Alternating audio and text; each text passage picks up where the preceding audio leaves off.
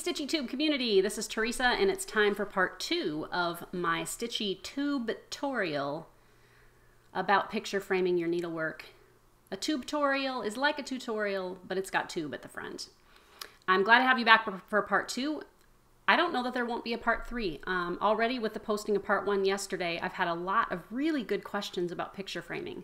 And so I encourage you to continue asking questions in the comments below, even if it's a year or 2 years or 3 years from when I post this. I'll kind of keep track of questions, and as I compile more questions, I will post more tutorials about framing with what I know. I want to stress that this is my technique.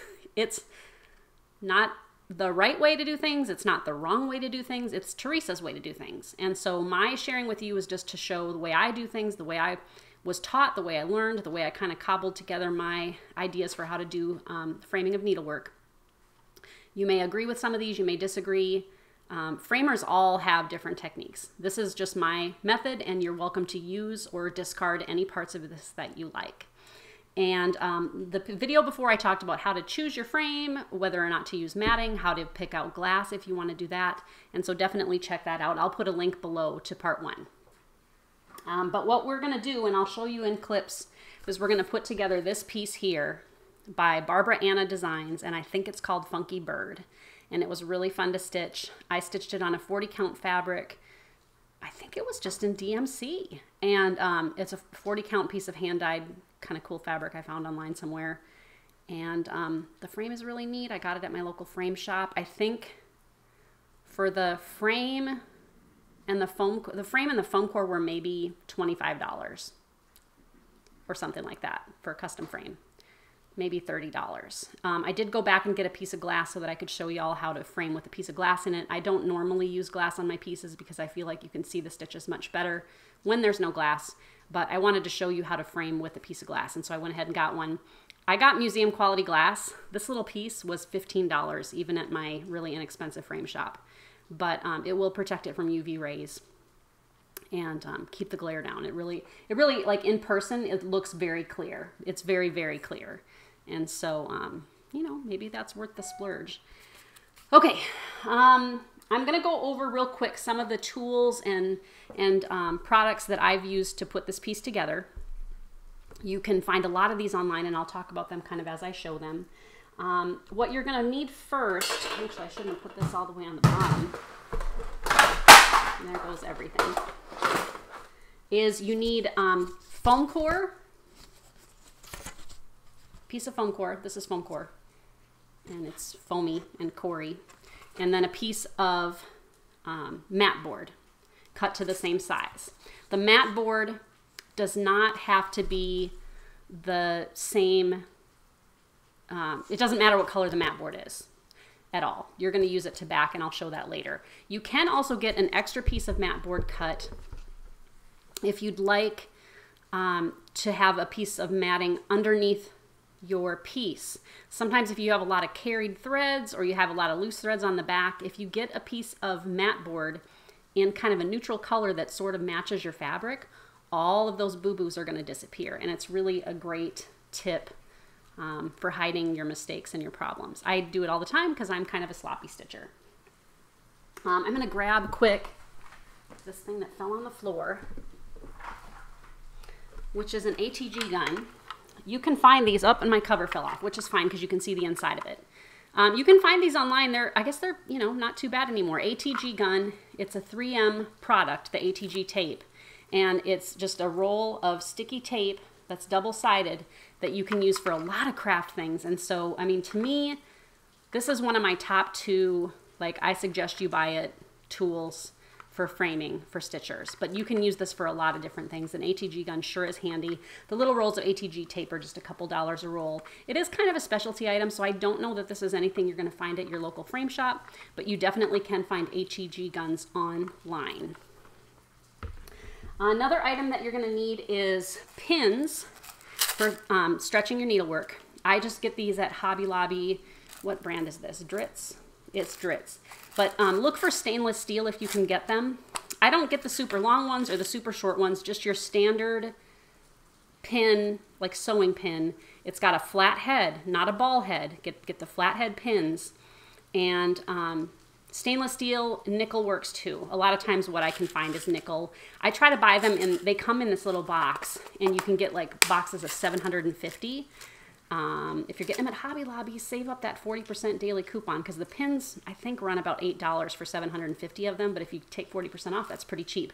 Way cheaper than paying the frame shop to stretch your piece for you, and 750 pins will last a good long while. But anytime you find pins, grab them up, because you'll use them. Okay, another thing that you will need is either a roll or a piece of, thicker paper. I actually got this roll of paper at a thrift shop for, I think, $2, and I've used a bunch of it. But I'm sure it was probably used for maybe packing packages, for shipping. It's kind of, almost like it's a heavier weight paper. You can find rolls of this too if you go to like Lowe's or Home Depot near the painting supplies. They'll sell rolls of this brown paper, and you can use that to back your pieces. It's really handy to have around. This is also great if you want to just roll a piece of it out and you're working on something real messy. Just roll it out on your table. When you're done, you just throw it away. I have used, in a pinch, wrapping paper. You can use paper bags that you've cut up.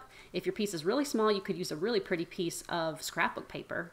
But it's nice to finish off the back of your piece with some backing. And this is what I use, is that brown paper. And I used to, when I had a frame shop, I used to get it on really big rolls. And you can do that too if you do an awful lot of framing. Another thing that you can grab is if you're going to use glass and you're not going to use a mat, you're going to need spacers. And I talk about that in my last video, and I talk about it a little bit here too as I'm doing framing. These are Arlo brand framing spacers, A-R-L-O. And if you look online, I actually found that you can buy tubes of these for super cheap, where you get like 20 sticks of it for like 30 bucks. I'm not going to tell you where, just go Google it, because I haven't shopped with that company, so I don't want to like give somebody a promotion if they're kind of crappy or whatever. But Arlo framing spacers, and this is the 1/8 inch size. You can also get 1/4 inch if you need a deeper amount of space. But this is going to hold the glass off of your needlework so that they're not touching. Okay, so spacers, framing spacers. If you're going to do the glass and the framing spacer, obviously you're going to need a piece of glass from your frame shop.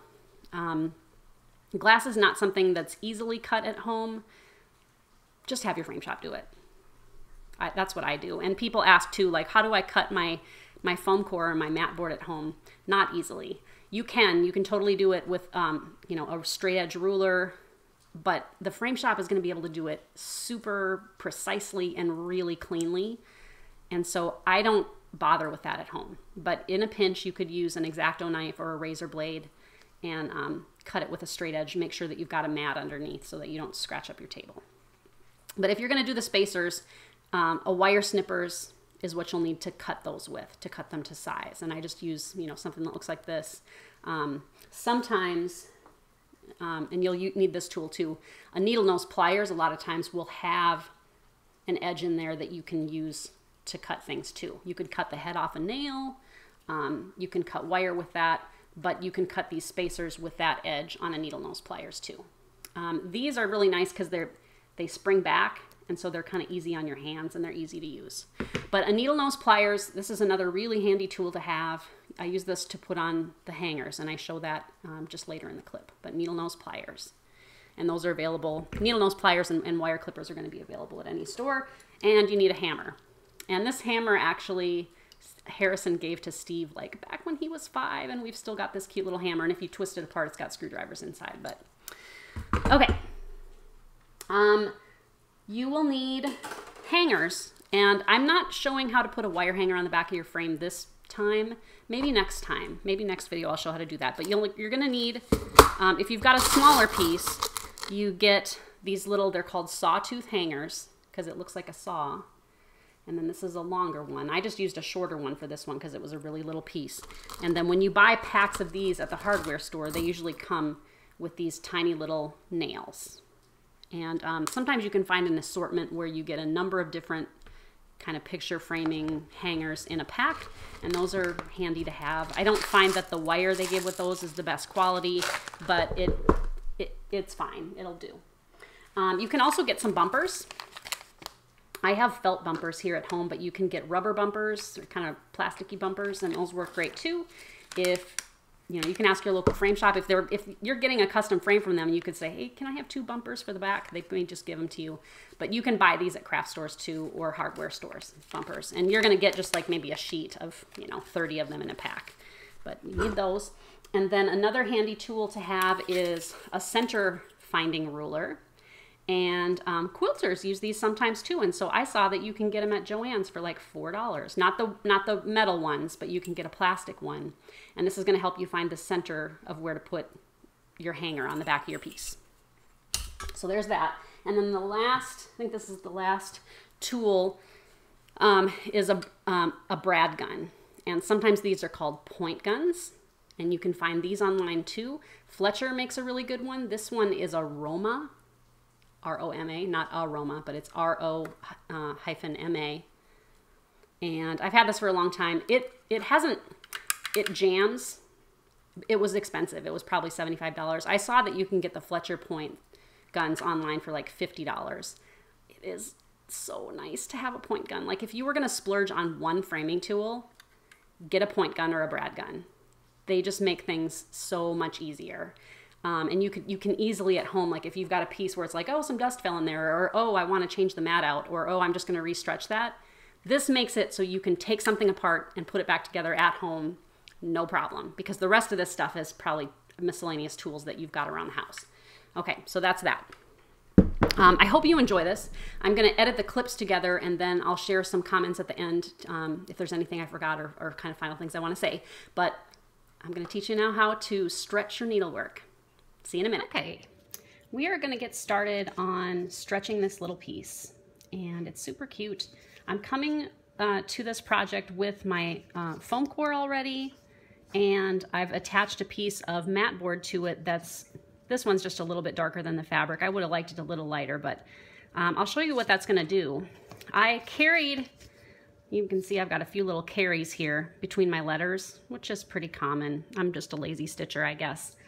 And so if I would put that on top of white foam core, I don't know if you can see this, you can see little areas where the carries are, okay? But if I flip this and use the darker, all of a sudden all of that disappears, which is pretty amazing. And so that's a little tip that you can take from me to you. Now, the other things that I've got for this part are pins and my frame. And we're going to use both of those to get this in there just right.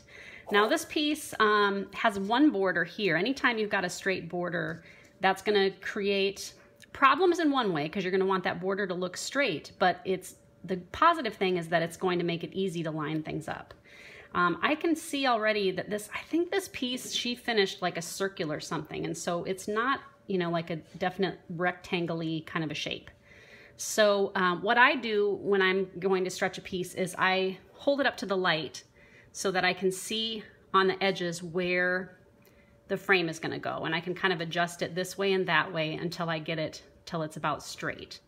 And so now these pins are, I try to get, got fuzz in there. Oh no, it's a needle with thread on it. How neat. Oh no, it's a pin. I've got pins that you just get at the quilting store or the hobby store, wherever, the craft store. You can get them in packs of like 750, and that's what I get. And when I used to have a frame shop, I used to buy them multiple packs at a time. I would get everything that they had in these 750 packs. If you can find stainless steel, that's even better. These may be nickel plated. It's not always possible to find the stainless steel ones. The stainless steel are going to resist rust the best, but I just really haven't had much problem with any kind of these threads. So you find where you want your piece to be, and I'm just kind of looking at the light around and where everything hits, and you're looking for this space here and here and here and here to be really close to even. And you can break out your ruler for this. It almost looks like this is like, it kind of goes in a little bit like this isn't really a totally symmetrical piece, but that's okay. So then what I'm going to do is just pick two sides. It doesn't really matter if it's the long sides or the short sides, and just stick a pin right in to the sides of the foam core. Just like that. Okay, and then I'm gonna do the same thing to the top and the bottom. Just kind of make sure it's centered and put a pin in and put a pin in. This is so cute. It's kind of a wonky little piece. Okay, so everything is kind of centered. And then what you can do is use your frame, lay it on top, and see, you know, let's see if I can find where the corners are. Does that look like it's gonna be straight? It looks like it's almost a little closer at the bottom than it is at the top. So, yeah, I'm gonna reposition this.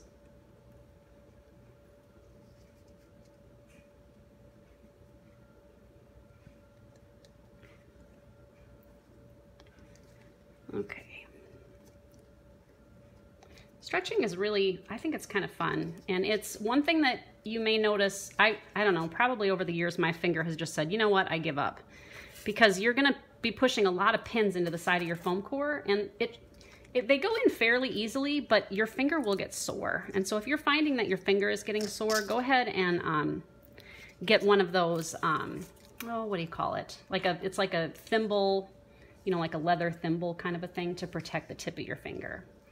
Okay, and I can see, I sometimes just use my finger, like that goes about to the start of my first knuckle, about to the start of my first knuckle, about to the start of my first knuckle. So that's pretty even. And you can be as fussy with that as you want to be. So that's pretty well started. So then I guess I usually start the stretching on the longer sides. And so you can take one of the pins out, you know, see where it's at.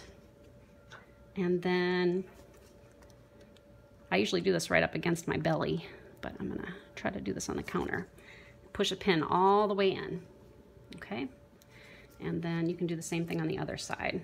Again, I'm just gonna make sure it looks even. Oop, sorry guys. And I'm gonna push a pin. Let's see if I can turn this light on and make it a little bit brighter in here. Push this pin all the way in. Okay, and again, I kind of look like, is that about the right amount of space side to side? And it looks like it's pretty good. Then what you want to do is you're going to work your way. So I've got pins in the middle and in the middle. And I'm going to alternate and do a few here and then a few here and then a few here and then a few here and then a few here all the way to the corner, and then go back to the center and do the same thing. A few here, a few here, a few here, a few here, all the way to the corner. And that's no matter what size piece you've got.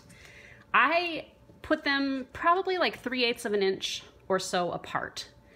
You don't want them to be too far apart, because what'll happen is you'll get waving between, because it'll pull tight and then it'll be loose, and then it'll pull tight and then it'll be loose. So you want them fairly close together so you get kind of a more even look.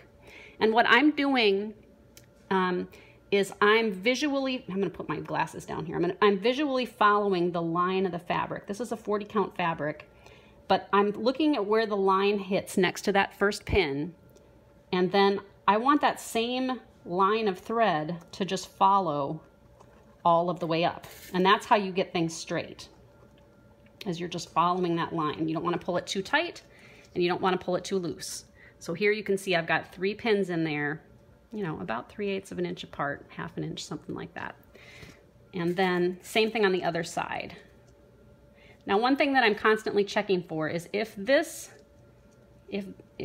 this going to, does that still look centered? And I think it does. I'm going to actually pull it out, kind of look and see. I think that was pretty well centered. It just seems like the fabric is wanting to curve this way a little, so I'm kind of trying to watch out for that.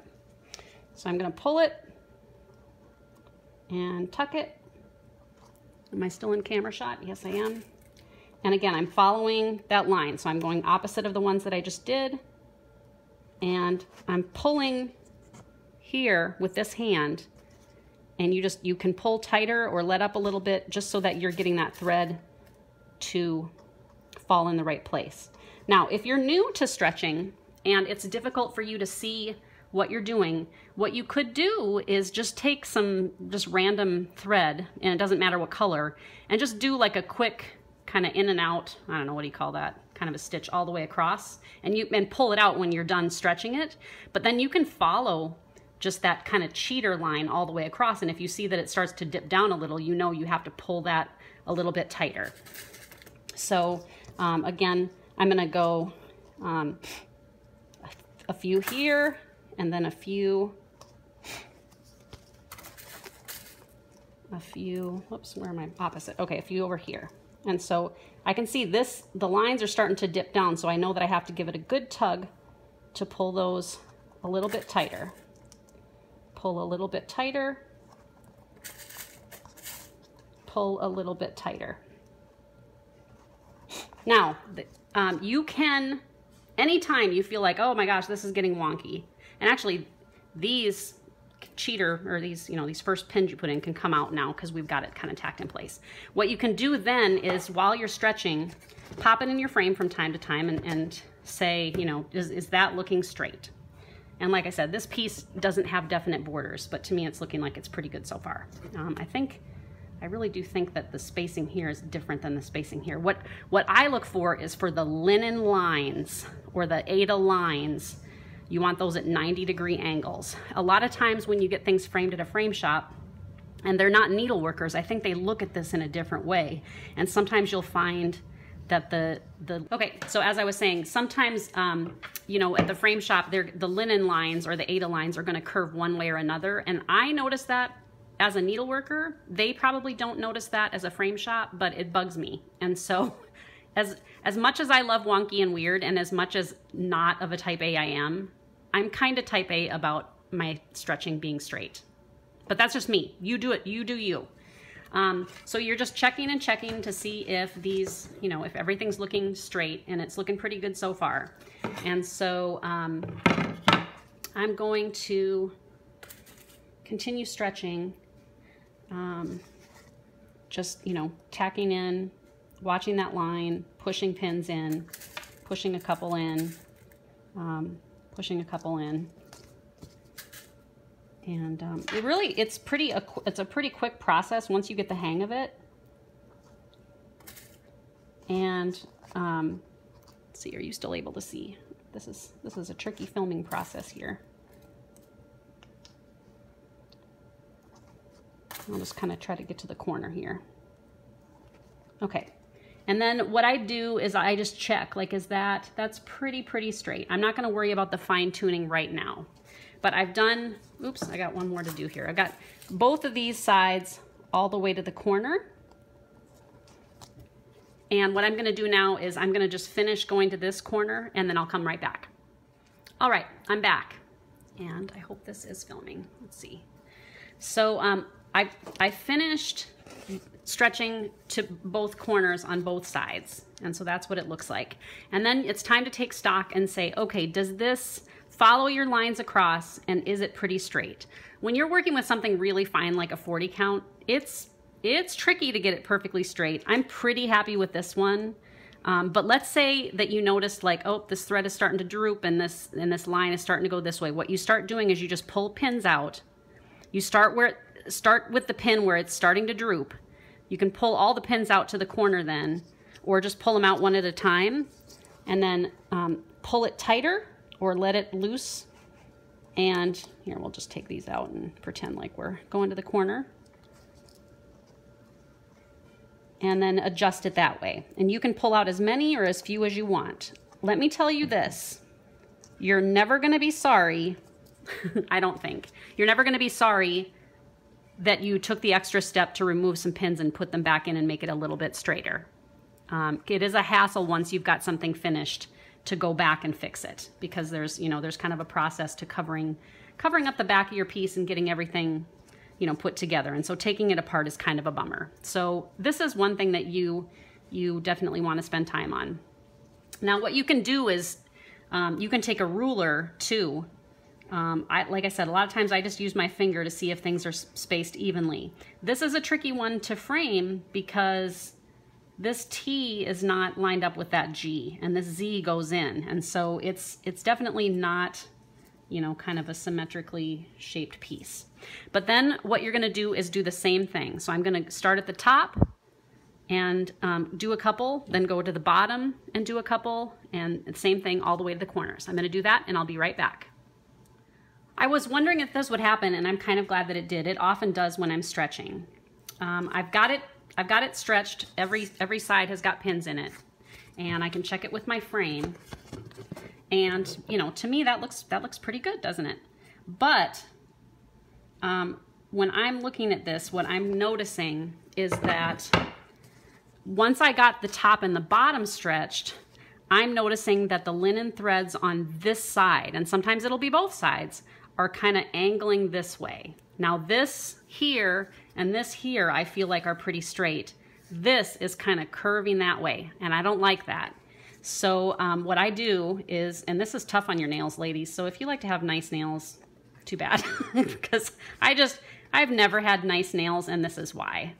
Because I just use my nails like tools, right? And I'm gonna pull them all out because I want that to be straight. It's gonna bug me if it's not straight. So I just take them all out, and then, you know, I'm gonna maybe try to shift this a little bit so that it's straighter. And I'm gonna go ahead and re-stretch that, and then we're gonna check it again. Okay, that's a lot better. I'm much happier with that, and I feel like now the linen lines are at 90-degree angles, straight up, straight down, and tight.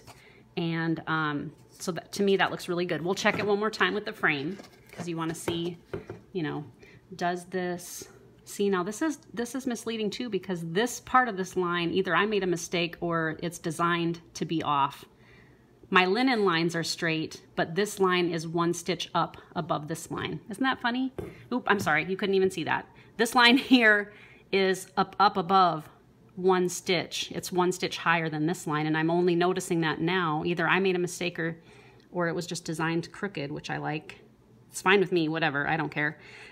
But I do like that my linen lines are pretty straight. And this is a point at which, like, I'm looking, it looks pretty straight. You want it to be nice and taut. You don't want there to be bubbles and gaps. Pull it tight. Here, I feel like I could maybe just tighten this just a little bit to make it even a little bit straighter. I'm just taking one pin out and pull it a little tighter and pull it a little tighter. There we go. I'm going to be happier with that. And there you go. You do want to be careful. You know, I kind of take a lot of things for granted just because I've done this so many times. It's tricky to learn how to push the pins in straight in. Please be careful. You're gonna, and I did it and you'll do it, and that's just how it goes. Sometimes you're gonna push your pin too much this way or too much that way, and it's gonna come poking out the back of your foam core, or it's gonna come poking out the front. So just be aware that you may stick yourself a few times, but it's worth it. You gotta bleed for your art, right? So to me, this looks good. It looks real good, actually. So what I do then as one kind of last final thing is these pins I've pushed in with my fingers pretty well, but then I take and I set it on the tabletop and I kind of rock it and push down, rock it and push down, rock it and push down like this, so that they're all a little bit more flush. They'll kind of, you know, be more flush with the side that way. And that's really good.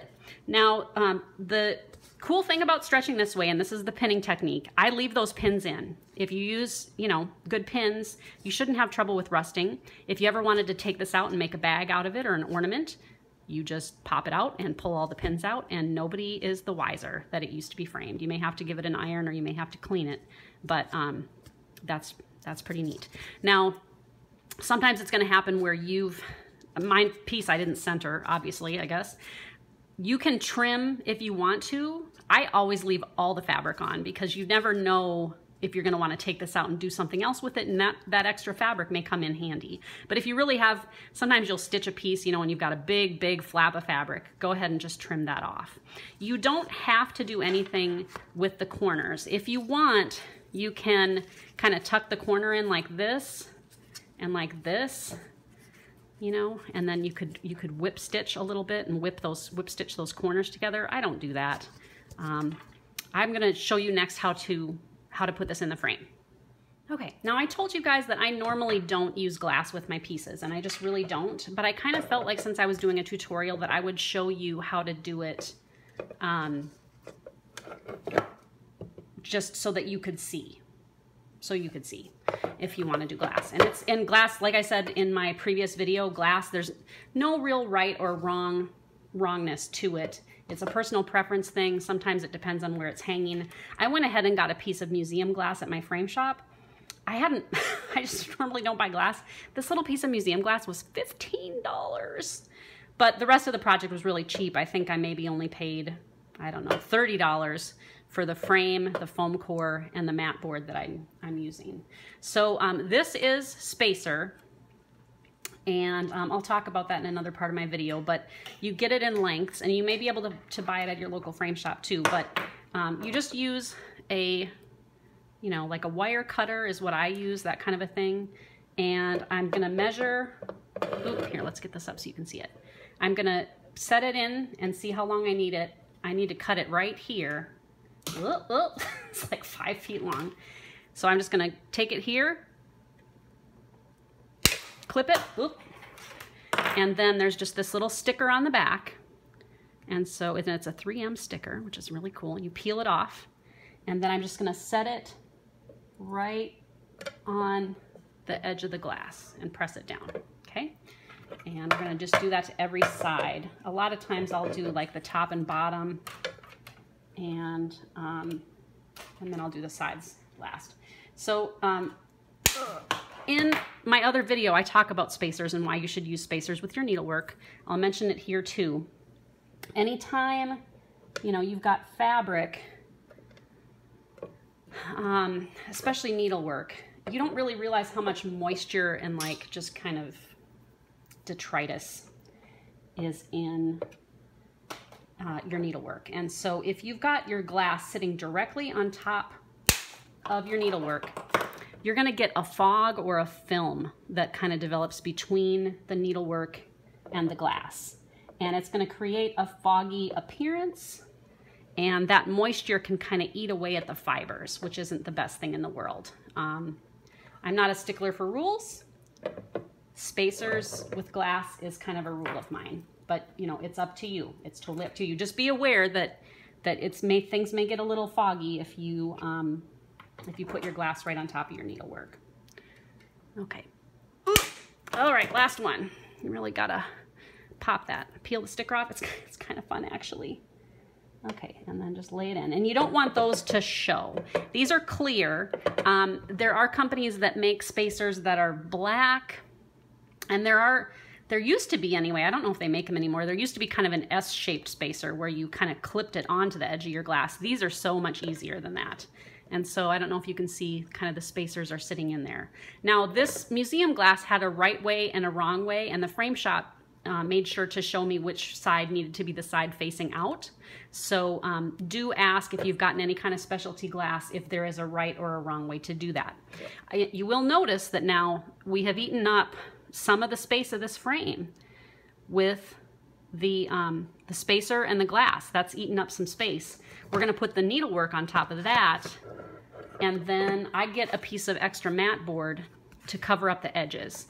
And the reason I do that is to just kind of preserve the fabric a little bit. If you, this is a Brad gun. See, his name is Brad. And these are handy little tools to have. You also can get something called a point gun, and that shoots in little diamond shapes. Brad shoots in little, he shoots in little, you know, they're kind of stapley nails. They're not super big, but that's what Brad does. Mine tends to stick, so I gotta bang it every time I pop one in. This is a Roma F18 18mm Brad gun, and you have to buy refills of those Brads. But if I were to point this in like this, what happens is when it shoots that point in, it'll tear the fabric. It grabs the fabric every time it touches it and pops a hole in it. And to be honest, I've done that too. But if you want to preserve your needlework and you want to, you know, have it be nice so that if you wanted to take it apart and do something else with it, this is the technique that I use to cover up just the edges so that the brads aren't going directly in there. Now, one thing I'll do when I've got glass is I'll flip it back over and make sure there aren't any hairs or, you know, just kind of whatever. Mainly looking for cat hair, but dust, particles, that kind of thing. What you can do, I looked for my framing brush, and it's probably in the garage somewhere, but you can get a static-free brush to brush your glass with to get the particles out. You can use a flour sack towel or even just a very clean paintbrush and just sweep the glass. You can kind of touch up underneath like this to just kind of brush any of the dust off. With this museum glass, you want to handle it as little as possible.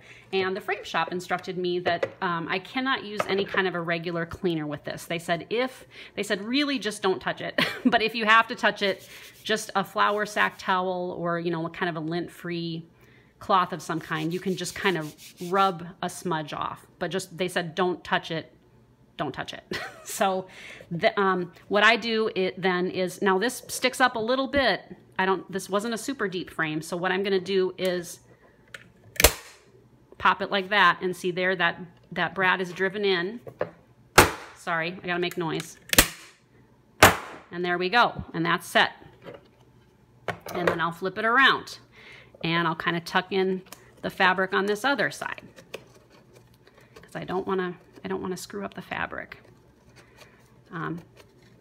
I don't know if other frame shops do this little thing of putting the mat board on it. I guess because I'm a needleworker, like, I really care that my fabric not get destroyed. So, oop, now that one didn't pop in very well, did it? There we go. This stupid brad gun has always stuck like that. I've never been able to figure out how to make it not do that. But how close you put your brads together is up to you. This is a step that you can save for the frame shop. If you don't have a brad gun, these actually aren't cheap. I want to say they're like $75-ish. It's a great tool to have, oh my gosh. I mean, if I was going to say for a stitcher, like, what one framing tool, this is it. This is absolutely like the primo framing tool to get as a brad gun. And there are other brands. This Roma brand is used by a lot of framers, but you can just look for other brad guns.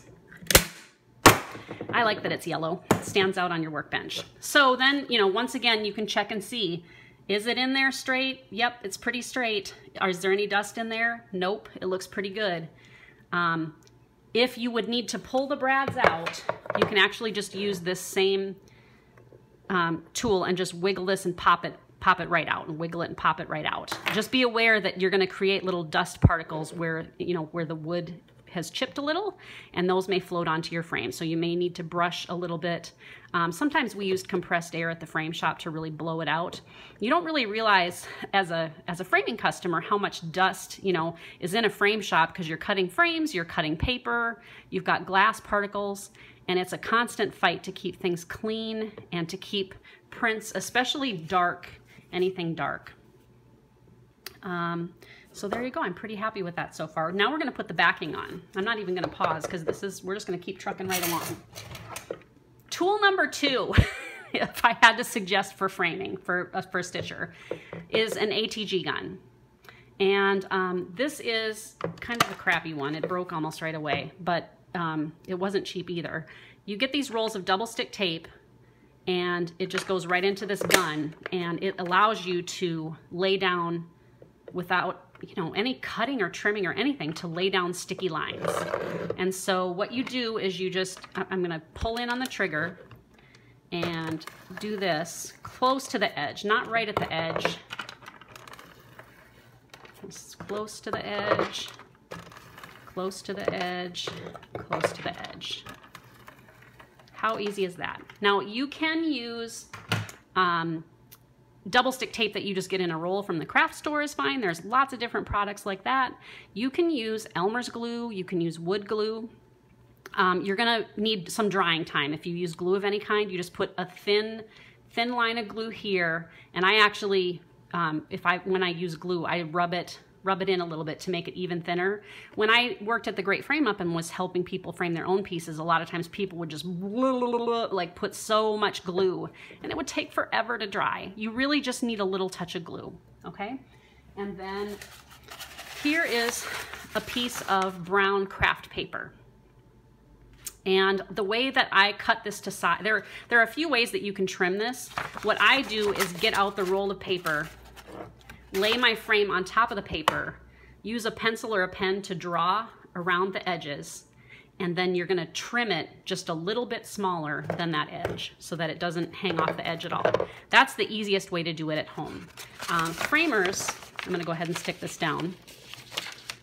Framers get pretty good at trimming paper because you just do it every day all the time. Okay, good. It's not going to stick out at all. Framers, what framers will do is a lot of times they'll just use like a raw razor blade. And I've done it a million times, and you just hold it in your hand and you just whoop, draw it down the edge of the frame. What you do is you get the paper so that it hangs out over the edge, fold the paper over the edge, and that way you can see where the line of the frame is. And either I used a raw razor blade. They make a little tool that you can cut the edge with too, or you could use an X-Acto knife, and then you just want to trim to that edge. But this is a pretty easy way for you to know exactly the size you need and get it to where you want it. Now, when you put the backing on, a lot of times you can see there are little wrinkles here, especially since this one sticks out just a little bit. And I like the back to look nice and tight. So I'm gonna just use a little Windex. Water in a spray bottle would probably work better, but I don't think I have anything like that. So I'm just gonna lightly spritz with Windex or water. Water would be preferable. And then we're gonna let this dry for a few minutes, and as it dries, this paper is going to magically tighten and it's gonna look great. So I'm gonna pause and we'll be right back. Here we go. This is just really about dry. It'll tighten up a little bit yet, but I'm pleased that it's pulled a lot of the wrinkles out. And it just is gonna be a little more wrinkly when your piece kind of bumps out of the back a little bit, but that's okay. So we're gonna put the hanger on it now. I've laid a towel down since we're gonna be working with the frame flat. That way it's not gonna get scratched up from sliding around. In a frame shop, you're typically gonna use, they call them rubber bumpers, and they're kind of strips of just rubber that you lay down, and you set the frame on top of that rubber so the frame doesn't scratch. The first step is make sure you know which way is top. And I cannot tell you how many times I have put the hanger on the wrong side. I can tell you how many times, roughly 1 million times. So make sure that you know, okay, this is the top, so I'm gonna flip it over like this. The top is right here. And then here's the centering ruler. I showed you this earlier. And so what we're gonna do is find the center of the top to put this is called a sawtooth hanger. And you can find these at most hardware stores. They're very inexpensive. You can use them for a lot of framing projects. You can use a sawtooth hanger. I think maybe in a future video I'll do maybe more involved framing techniques, and I'll show y'all how to put a wire across the back. But this is definitely a lightweight enough piece that a sawtooth hanger is gonna be just fine. And so you take your centering ruler, and you find what you're looking for is the same number here and here. This circle here, this little circle with the arrows, shows you where the center is. And so you're looking for the same measurement side to side. And you just kind of slide it back and forth until they match. When you frame every day for a living, you really get so you don't need one of these, and you really just can find it, pretty automatically. But it is always good to check. And so it looks like about 4 3/4 and 4 3/4 is going to make it roughly center. And so you can, if you want, just follow this up and make a little mark so that you know where the center is, okay? And then your sawtooth hanger a lot of times is going to have a little bump there, and that little bump is the center of the hanger. And then that's gonna show you where to put it there. I've got the center of the top here marked with pencil, right where the center was. And like I said, the little dot here is gonna go there. Now, if you're gonna hang your picture on the wall, what you can do is take a pencil or a crayon or something and color on that dot, scrape some of the lead off or something with color onto the dot. Then find your place on the wall that you want it. Press the picture up against the wall and it's going to leave a little mark where your nail should go. I bet you didn't know that had a use. So here's a little tip from me to you. It's tricky. These little nails are tiny to put these in. And it's like, okay, how do I hold that and get it in without banging the heck out of my fingers? You want to get a needle nose pliers. In a pinch, I have used a pair of scissors. You gotta make do with what you got. So let's make sure that this is centered. I will tell you, sometimes these nails have a little length to them. These are longer sawtooth nails. And sometimes your lip here, it may be really thin here. Your frame may be really thin here. So just pay attention. You may need to slide this down a little ways so that your nail, in fact, I'm going to do that on this one because this does have a lip. I think it's going to be okay, but you don't want your nail to poke through the front of your frame.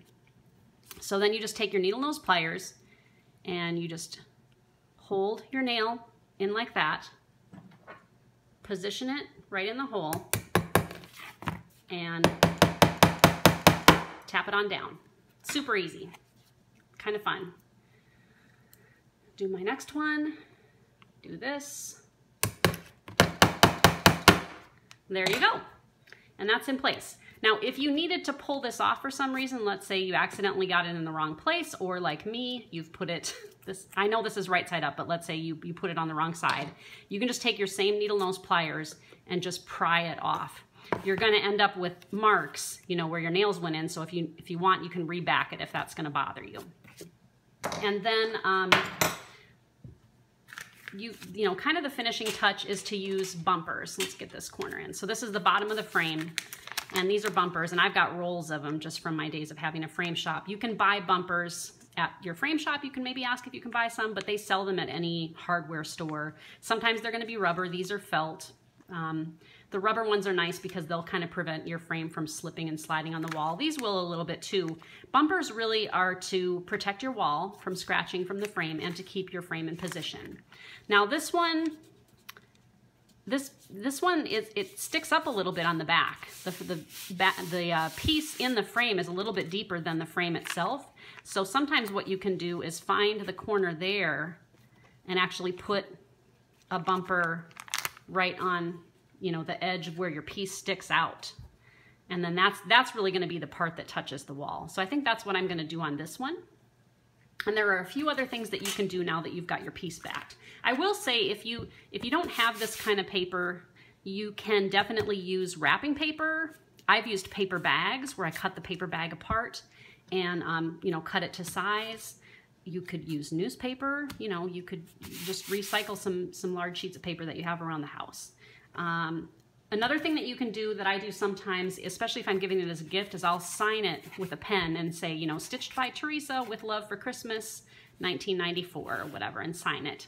Another thing that you can do, and I haven't done this in a long time and I need to get back to it, is you can get, especially if this is a pretty small framed piece, but you can get an envelope, and just like a manila envelope of any size, or I've even made them just out of this paper where I just kind of I'll tape along the edges here and then lay a sheet down and create a pocket on the back. And you can actually tuck your pattern right into the back of your frame. And then that way, if a friend comes over and says, oh my gosh, I love that piece, do you still have the pattern? You can pull it off the wall and say, yes, I do, and here it is. And it's right there with your piece. And it kind of saves it too as a memento if anybody would be interested to know, about the original designer or what the chart looked like. It's gonna be right there with the piece hanging on the wall. And that's a really cool thing to do. But you could also, just get like a regular, any other kind of a regular envelope and just double stick tape it to the back. It's kind of a neat thing to do. So that's put together, and that's actually just ready to hang on the wall. And I'm pretty happy with how that looks. Still raining outside, and I've just finished kind of piecing the video together. I made a few notes of just a few last kind of thoughts of things for you to know. For the foam core, when you have your frame shop cut foam core, it is easier if they cut you 1/4 inch foam core, which is a deeper foam core. This time my frame shop gave me 3/16 inch foam core. I forgot to specify, and it just is a little bit thinner, so there's less room to push your pins in. I guess, you know, with this one it worked out fine because the frame wasn't very deep, and so it did save me a little bit of room to have that thinner foam core. Neither one is really, you know, more right or more wrong than the other. It's just that sometimes the 1/4 inch wide is just easier to work with. I have mentioned lacing, and lacing isn't something that I'm good at. It's not something I plan on doing a video about. There are lacing videos here on YouTube if you just do a quick search for lacing. Basically, it's like lacing a shoe. You pin it like I did, and then you run string or thread between and lace it this way, and then lace it this way, and then a lot of times pull the pins out. And then that way, really the only thing that's touching your needlework besides the foam core is thread. And so it's a very good technique. With these antique samplers, a lot of times the way they stretch their needlework is they nailed it with nails to a board. And so a lot of times it's just like rusty holes and old cruddy nails. So our techniques are better, definitely these days. Now, if you can't do your own closing, like, you know, use the brad gun and, you know, put the backing fabric on. If that's something you just don't have the tools and supplies to do, frame shops will do that for a nominal fee, if at all. It just depends. Sometimes I've had them where they're just like, nah, we'll just throw that together for you real quick. And sometimes they'll charge you a couple dollars or whatever their price is. I actually worked at one gallery where closing was really expensive, but it was kind of a hoity-toity place. But you don't have to. You can stretch your needlework and then just take it back to the frame shop and have them close it up for you if you don't want to mess with the rest of that. As you can see from my tutorial here, it's not difficult, but it does help if you have the right tools and supplies. The other thing I wanted to mention too is stretching a piece with a definite border. Some needlework has borders, you know, like you can see the samplers behind here have a definite, you know, like a floral undulating border, or you might have a piece with a, you know, definite line around the edge. Those are tricky to stretch because even when you're following that linen line or that Aida line alongside the edge of your foam core, every little wave is going to make that line just, you know, kind of wave a little bit. And so it's a very fussy, particular thing to do to stretch needlework, especially when it's just a straight line, when it's got a straight line around the edge.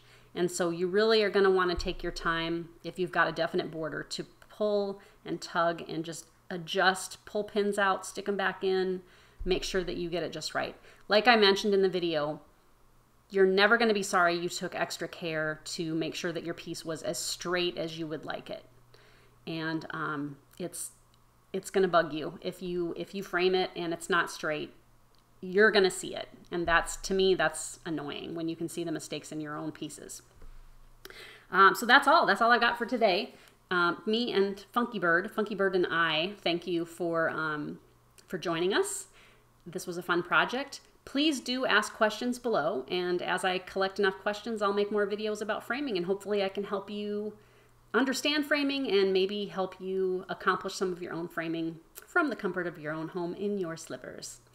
Thank you so much. Have a good day. Bye-bye.